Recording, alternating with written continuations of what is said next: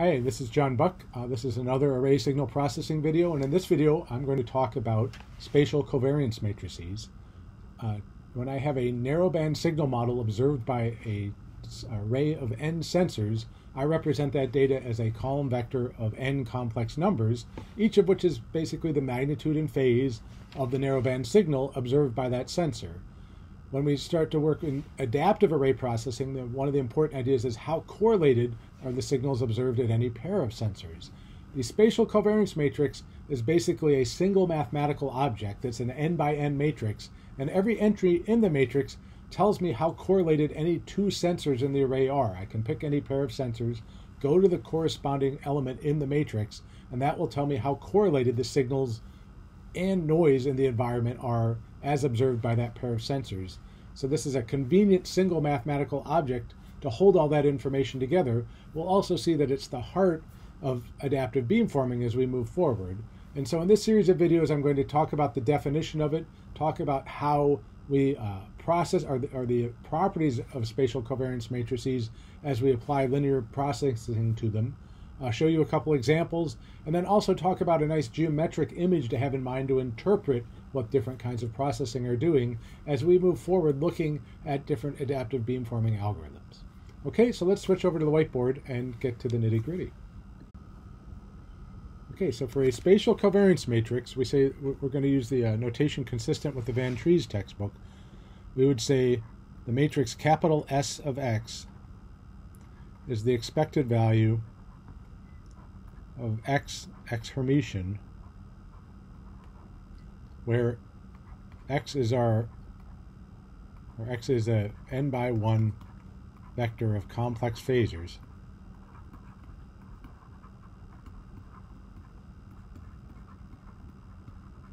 representing the narrowband signal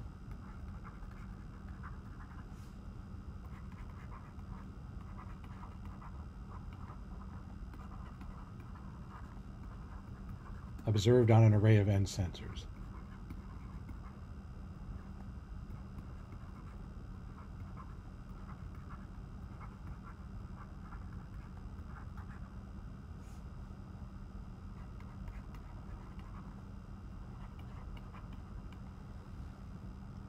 Okay, and so that's sometimes also called the cross-spectral matrix in some older books, because the idea that these would be related to comparing pairs of sensors.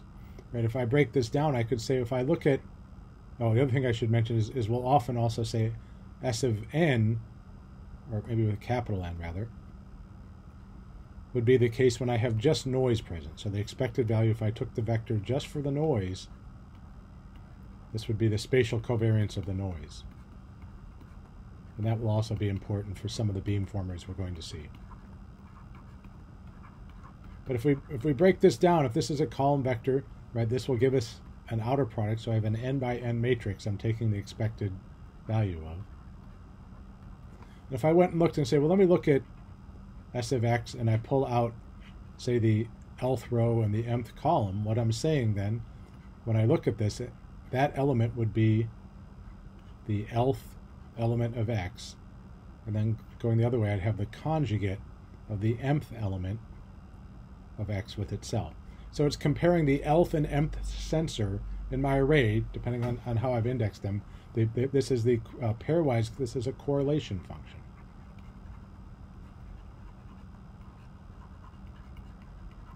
We will often be a little cavalier in our terminology and switch between correlation and covariance almost interchangeably because of the conditions under when is a correlation equal to a covariance. If you don't remember, pause for a minute and try to remember, when is a correlation of two random variables the same as the covariance of a pair of random variables? Okay, if you're back, right, the two are equal if the expected value of the random variable x of m is equal to 0 for all, then the correlation matrix and covariance matrices are equal. Right? There's no difference between correlation and covariance.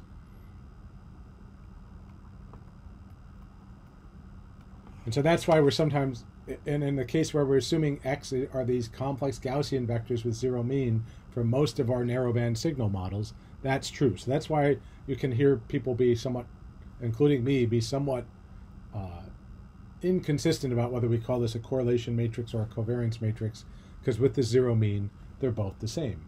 So now that we've seen these, let's talk about what happens when we start processing them with linear filters. So let's consider the case where we're going to define a new variable x tilde, a new random vector, that is some deterministic linear function of the original one. So this is again is our random complex random vector, but A is some deterministic matrix.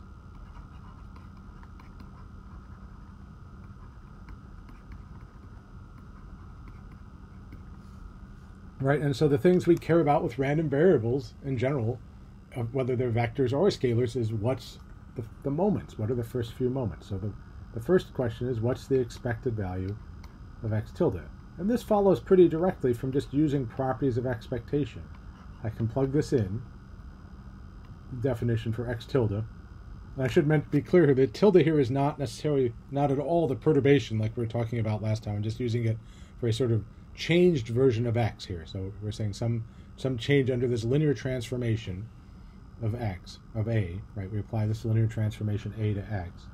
And then we say, well, A is deterministic, I can factor it outside. And so it says that the new mean is equal to A, the matrix A, times the old mean vector, which has an important implication for us, which is if the expected value of the original data is 0, a vector of zeros, so is the expected value of the transformed data. So if I have zero mean data and I apply a linear operator to it, I still get zero mean data out. The second thing we want to know is what's the new covariance matrix, right? We say if I've applied this transformation, what's capital S of x tilde?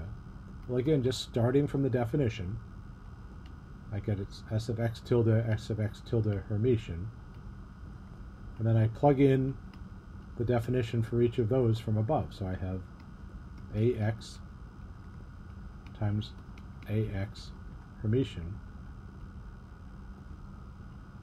If I take the Hermitian of this thing in brackets, I switch the order and conjugate each one. So I get the expected value of A times X Hermitian times A Hermitian. Right, and so when I look at this, again, the A's are deterministic, the randomness is inside, and so because this is expectation is a linear operator, I can bring it inside the A's here and get this, and then I recognize this inner expectation is the original spatial covariance matrix for my original X. Right, so it says, and this is sort of the vector version of a property we already know, which is that if I multiply a random variable by a scalar, I square that scalar when I scale the variance, right? The variance is scaled by the square of the constant. And so this is the vector form of it. In fact, if this went back to a singleton thing, these would become a squareds. If these were all scalars and this equation still works. But when they're vectors, I do have to worry about the order of multiplication. And so I've got a separate thing here. Right, so these are two important properties we will use a lot. It's worth thinking about a very particular form of A that is our favorite form of A in the beamforming world, right, is what if A is the weight vector Hermitian? So let's see how that sets up. Okay, so now we say, in this case, the beamformer we've been looking at all semester, I got a complex scalar y is the inner product in complex form of this weight vector, W Hermitian, times the complex vector x for the data. Right? These are my array weights, this is my data. Well, in this case, I can use the formulas from the previous page, just recognizing that my A is now W Hermitian. Right? When I do that, let's see what I get. Well, for the mean, as we've seen often, right, we've been assuming for all the models with complex Gaussians that this expected value of x would be 0. That says the beamformer output is still 0. So although y is a complex number, it's 0 mean. And what about for the second moment? We want to say, well, what's the expected value? Right, we could say capital S of y, but because y is a scalar, that's also equivalent to saying what's the variance of the complex number output, this complex random variable. What's its variance? We get that will be W Hermitian times the covariance matrix of the input times W. So this is what's often called a quadratic form.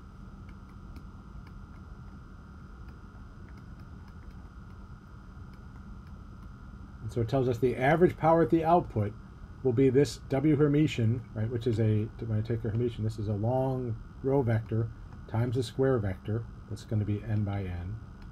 So this will be 1 by n times n by n times n by 1. That gives me my scalar y, right? Sometimes it's helpful to draw these little cartoons of the dimensions. And so it says for any beamformer, my expected output power, my output is, if the input 0 mean, will still be 0 mean for these complex random variable representations of narrowband processes. And the output power will follow this form. So those are results we'll use a lot, along with other versions of A that may be matrices to understand how each step, if we think of W as being factored in terms of a bunch of things, how each piece of that affects the output. Okay, and so let's finish with two important pieces of vocabulary about covariance matrices, and then I'll go on to some examples in the next video. So the first one, if you find yourself in the wrong trivia night at the wrong pub, you may end up in linear algebra trivia. The first one is a matrix with this property is equal to its own conjugate transpose. Pause the video for a second, try to remember what that's called. The answer for this one is, what is a Hermitian matrix? We call a matrix Hermitian if when I take the conjugate and the transpose, I get the same thing back. This is true for all spatial covariance matrices. So any spatial covariance matrix is Hermitian. And that follows from the definition, that is the expected value of that outer product. You can work that through. So any spatial covariance matrix is Hermitian.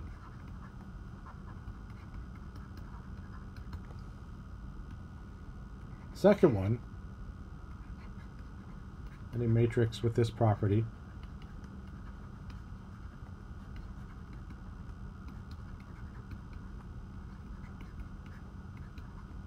is constant on the diagonals.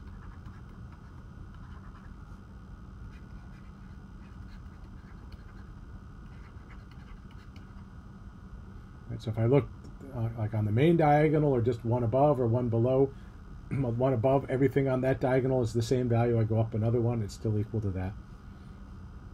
Right, so if I sort of draw a cartoon of the matrix, not only is it constant, some C0 on this matrix, but I'd be C1 all the way down here. Maybe call it C of minus 1 for the subdiagonal.